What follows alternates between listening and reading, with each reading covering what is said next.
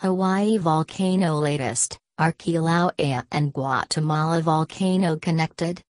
Exclusive, Hawaii's Mount Kilauea continues pouring lava across Big Island, while the death toll from Guatemala's Volcan de Fuego is still rising after a devastating pyroclastic flow. So are these two volcanic eruptions connected? In Hawaii, the Kilauea volcano on Big Island has now destroyed approximately 600 homes and forced thousands to flee to temporary shelters. The very active Kilauea's activity turned eruptive on May 3, when fissures began spewing tides of lava which wiped out everything they touched. Fortunately, no one has been killed by Kilauea, and only one serious injury has been reported.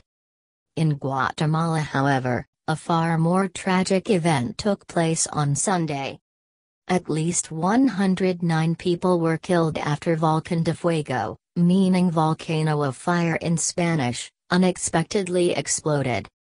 The resulting pyroclastic flow, a fast-moving current of extremely hot gas and volcanic matter that pours down volcanic slopes at incredibly high speeds, has buried whole towns and devastated communities. Speaking exclusively to Express.co.uk, Professor of Volcanology at the University of Bristol Catherine Cashman, says not. Professor Cashman said the eruptions are just a coincidence. There's no connection. The two eruptions are entirely different events, caused by different activity and producing such different results, explained Professor Cashman. She said, Hawaii is caused by what we call a hot spot, whereas Guatemala sits on the edge of the Pacific Plate and is what we call a subduction zone, so the origin of the volcanism is very different. A hotspot is defined as a volcanic region which is fed by a stationary plume of magma which rises up from deep within the earth. Whereas a subduction zone is a geological process which occurs at the convergent boundaries of two tectonic plates, where one moves under the other. This crucial difference between the two results in subduction zone volcanoes usually being much more explosive. Professor Cashman said, they are very different types of events. As we have seen over the course of this week, both can result in devastating destruction, but what happened in Guatemala was far more dangerous. Scientists have warned both volcanoes could continue to erupt after Fuego erupted for a second time on Tuesday, and Kilauea shows no signs of stopping, as the lava rebuilds the landscape.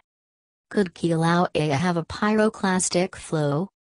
Professor Cashman reassures us that there won't be a pyroclastic flow at Kilauea from this current activity. However, she warned there could be more to come.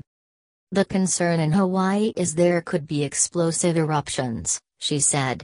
Those occur because with all the lava traveling down the rift zone, the lava level at the summit has been dropping. As it drops, groundwater can get into the vent. And of course, if you take water and you very suddenly heat it up, it flashes to steam. Kilauea has already seen some of these explosions at the summit. There could certainly be more of those, said Professor Cashman.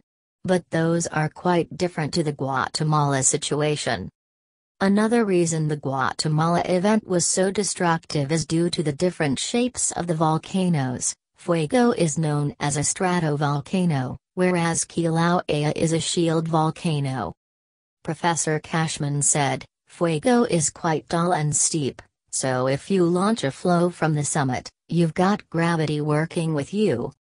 Kilauea is still moderately high, but it's a very flat volcano. Moderately high